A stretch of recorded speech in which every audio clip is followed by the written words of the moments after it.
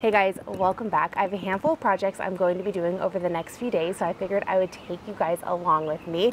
I'm actually going to be painting this door. It's my shed door. My husband took it off for me to make it a little bit easier. So I'm going to get this painted, which I'm really excited about. I went back and forth with colors for quite some time, and I finally decided to do green, which I'm really excited about, but also kind of unsure about, because I was leaning really toward neutrals, which I would still consider a green a neutral. But if I hate it, I can just paint over it. But I stumbled across information that when it comes to an east-facing door in feng shui, it means growth and new beginnings, and I just love that for the garden. So I figured, let's go ahead and give green a shot, because I kept going toward green. I was like, why? And I thought it'd also be really nice during winter when there's no green in this space for there still to be a green door. So we're going to paint this green. I chose like a sagier color of green. My husband and my sister also agreed that they liked this green. I brought a handful of greens home. So since this has like a texture to it, I don't know what like these little squares on the door are called. If you do, let me know. I'm going to go through with a paintbrush and paint that first, and I'm going to go through and roll. I think that'll be the best way to do it. I don't know. I've never, again, painted a door before, but we're about to find out how this is going to go.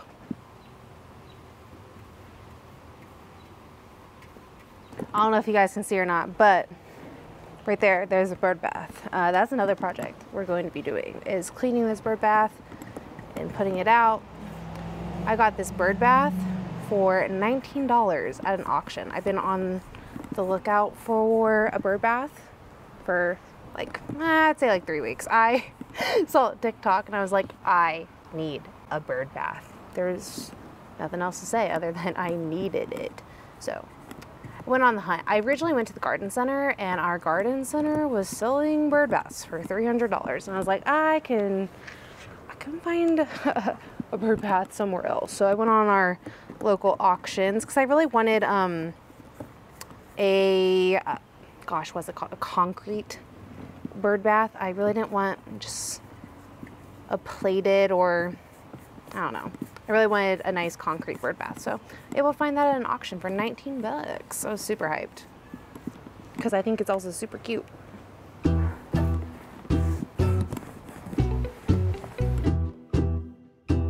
All right, so first coat is done. I'm liking the way it's looking. I'm pretty sure it's going to need a second coat though, so I'll see you guys in the morning. It's the next day. Good morning. I'm going to get a second coat on this. So I was kind of right about the whole brush thing in the beginning.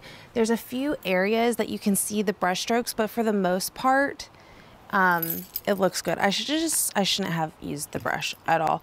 Going over it with the roller really helped even it out, but it just was kind of, there's like a little bit of a weight line, but I don't think you'll be able to tell after I do the second coat. Again, I've never painted a door before. I don't know.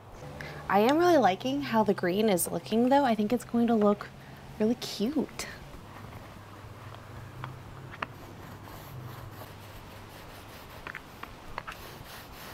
So as I was painting, my phone overheated, but I got the second coat done.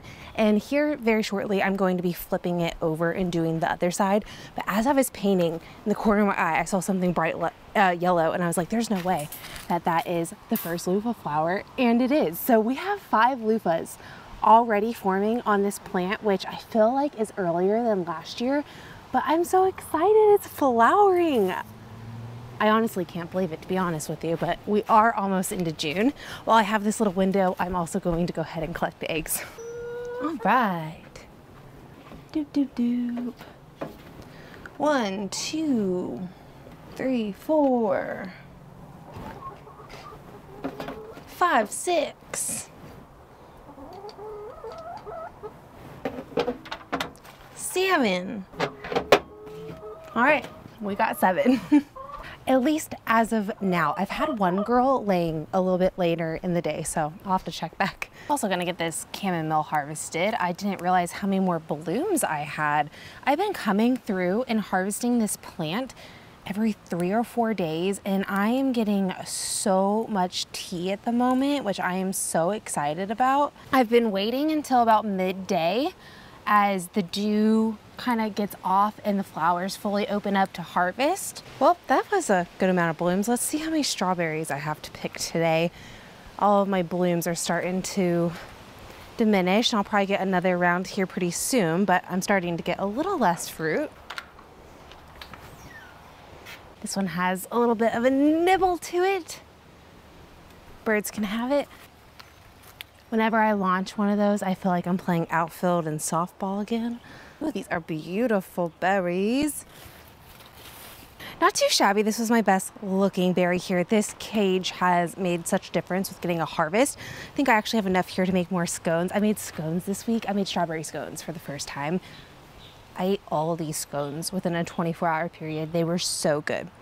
So I think I'm addicted to strawberry scones now, but I'm gonna get this inside.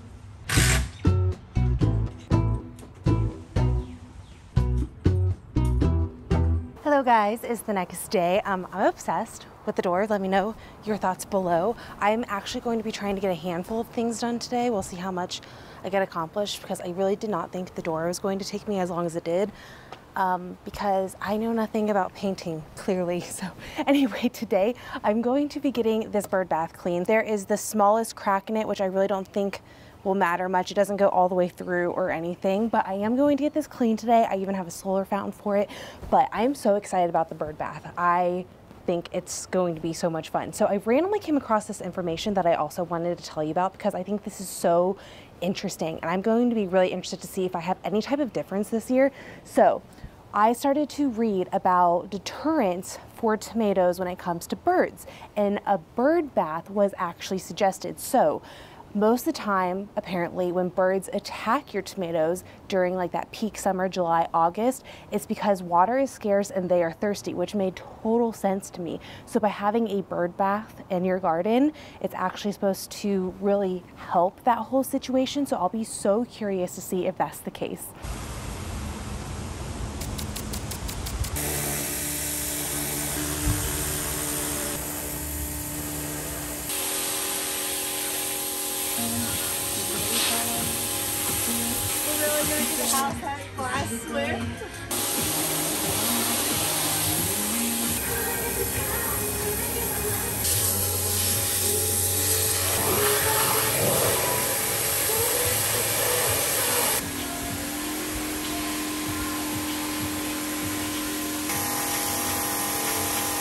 My husband is going to finish up power washing. He got my bird bath all leveled out over here, so I got my solar fountain, and there's a few different attachments on the way you can do the fountain, so I'm going to see which one I like best.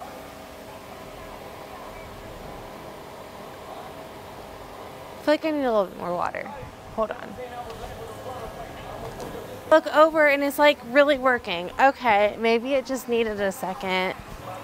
Ooh, I kind of like that one. I'm probably gonna like all of them. I'm just gonna say that up front. See, I think these tall ones with the wind is going to be too much. I like how that one was more out, so not a fan of that one. Yeah, I don't know. I don't like that one either. I'm so excited to see a bird take a bath in here for the first time. Yeah, I expect all of these to be really similar. So I'm gonna go with that one I really liked when we first started. That is so cute. And I did all of this under $40, which is even more exciting because I didn't think I was going to be able to do any of this under $40, and somehow I managed it. So I'm hyped about that. I'm gonna be on the lookout for a bird. Which, speaking of birds, I was telling my husband, I randomly saw an orange and black bird, so I Googled it, and it was my first Oriole that I've ever seen in my entire life, and it just keeps visiting my backyard, so hopefully I can catch him. So I have this old wheelbarrow, and the handle completely rusted off, so we're going to try to take off the rest of this stuff and use this base for the chickens to be able to dust bathe in. That was my idea, because it kind of looked like a little tub, and I thought it would be cute.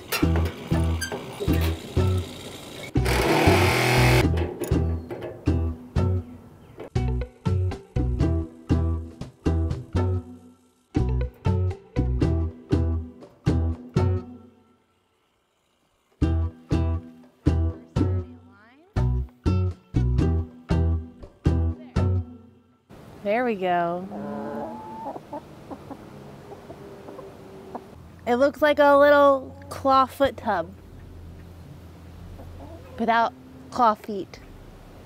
All right, so the last thing I'm going to do this evening is actually get a few more peppers planted. I had a few that didn't take, and this was originally going to be my second succession wave.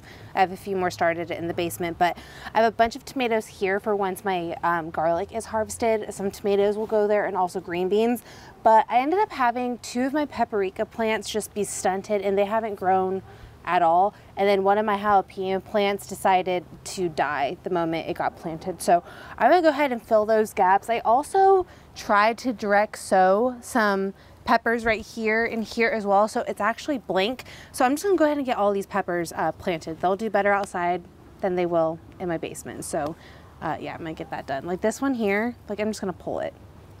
It hasn't done anything. This one here, no. Those are both dead. So I'm gonna get these planted real fast. I have some paprika and some jalapeno. I also have some catnip started for a few people and then some basil.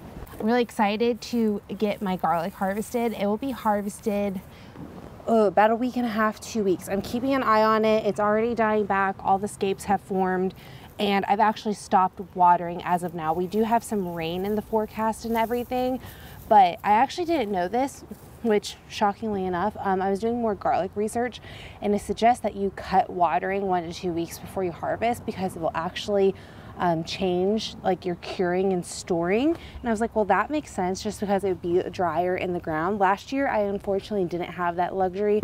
I had to pull it right after we got a bunch of rain because it was time, but I still had really good length on my garlic. So that's really exciting. But one thing a lot of people get confused on is succession planting. And when my garlic gets pulled, I will have 3 beds that will be completely open, and that's mid-June. And between that date and my first expected frost is roughly 130 days. And you can grow all sorts of stuff in 130 days. So I currently have 8 tomato plants here. These are all Romas. And then I have some basil, some more peppers, like I said. I'm also going to be doing a bunch of direct sowing of green beans as well. One of my favorite things to always have on hand is green beans, because once you pull it, you can always throw green beans in. Green beans is a really quick crop. They mature within 55 to 65 days. So even if you are in a shorter growing season, typically you can harvest something and get away with a second wave of beans. And some of my, which speaking of, like 2 of my garlic beds will actually be planted out 3 separate times throughout this growing season. So they started out with garlic, and then they'll turn around into green beans, and then they'll turn around into like broccoli and cabbage for fall and winter. But also look how amazing all of my other paprika and bell pepper plants are doing. Also my cayennes are doing really well. All my peppers are really doing great, minus the few that ended up dying.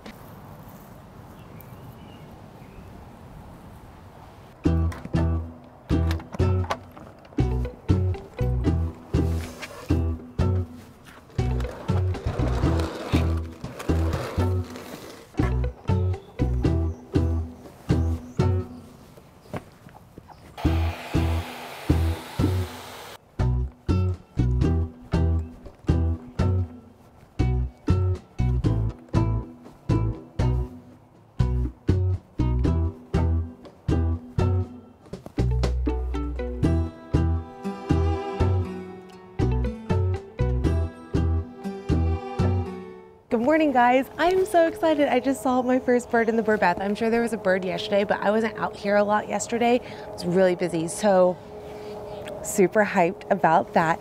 Also, speaking of yesterday, I actually went to the plant nursery and I got my first elderberry plant. So me and my husband were walking around, and I do need to get another elderberry type to be able to cross-pollinate to get the berries.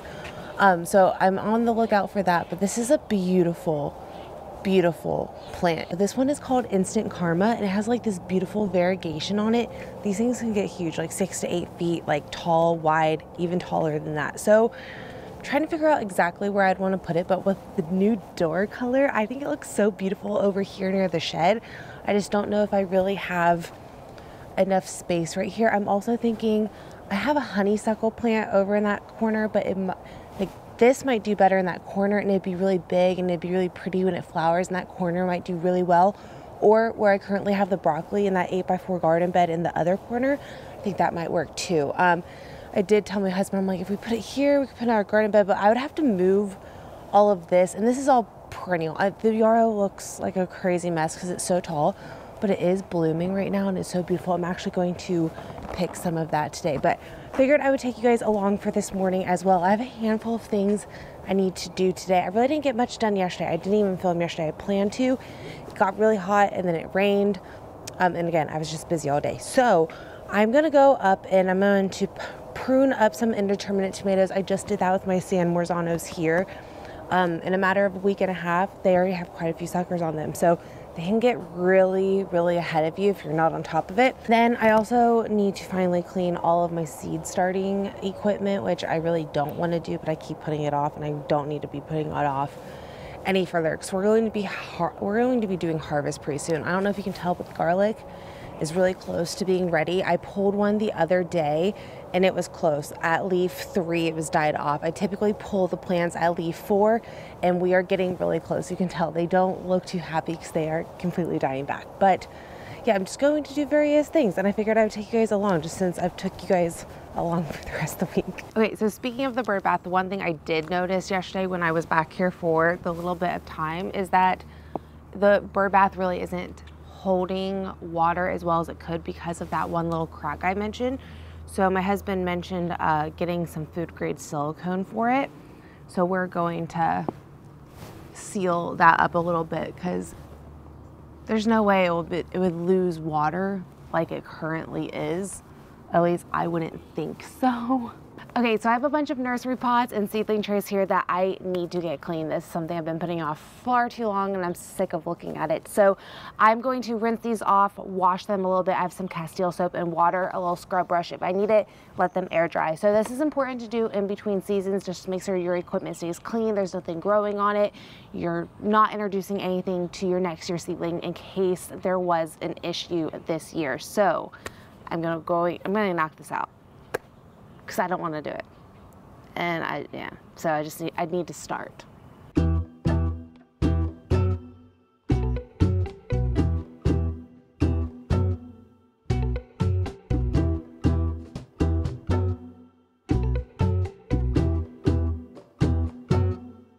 I'm so happy that I finally got that done. Honestly, it was not that bad, especially compared to the last 2 years. I didn't have near as many nursery pots because I didn't do a lot of up potting and I did a lot more soil blocking this year. So that was ideal because I think that probably took me 2 to 3 times longer in the previous year. So I was expecting that, but that honestly wasn't too bad. And I procrastinated that way too long. I wish I would have just got it done.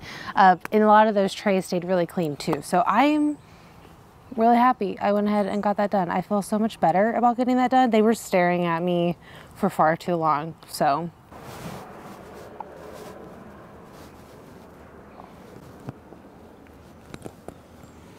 well, I got the first bouquet out of the garden. I did this cute little yarrow bouquet here. My mom actually moves back today or tomorrow. She was unsure when I talked to her last night, so I figured I'd pick them today, put them in the fridge, and if she decided to move back today, then they'll be ready. But how pretty are these? I love making bouquets out of the garden. I actually don't need to use a lot of my yarrow this year. I grew the yarrow to make tinctures and I actually have enough yarrow tincture still to where I don't really need to worry about it. So I was actually going to hang dry a lot of yarrow bouquets this year, which I'm really excited about. But I'm gonna go put this in the fridge inside. That way, just depending if she wants to move today or tomorrow, it'll be ready for her.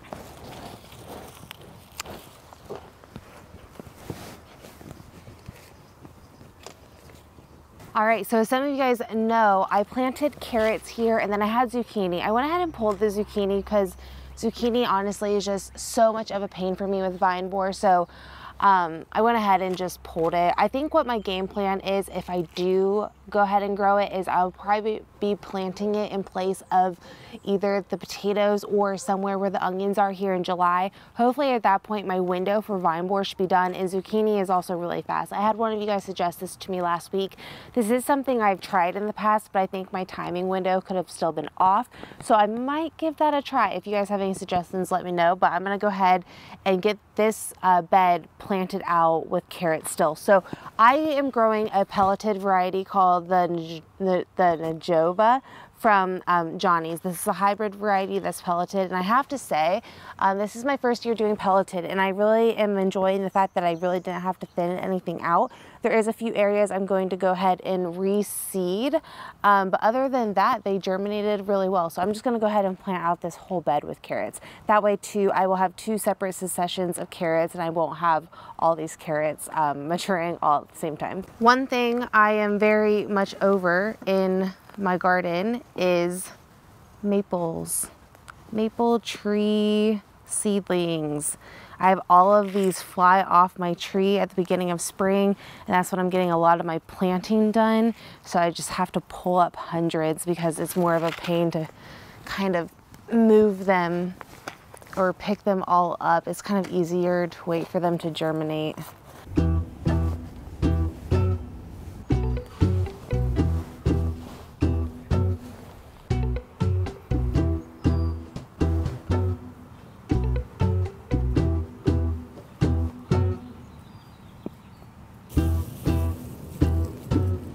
You guys know the dust bath that I made the chickens? Well, I thought some of them were using it yesterday, and I just caught them using it just now. They get all shy when I get close to them when they're using it.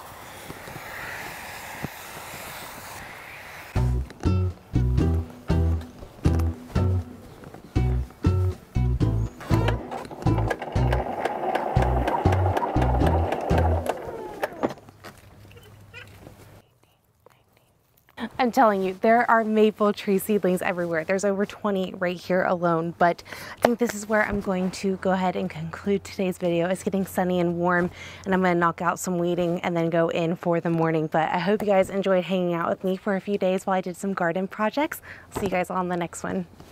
Bye.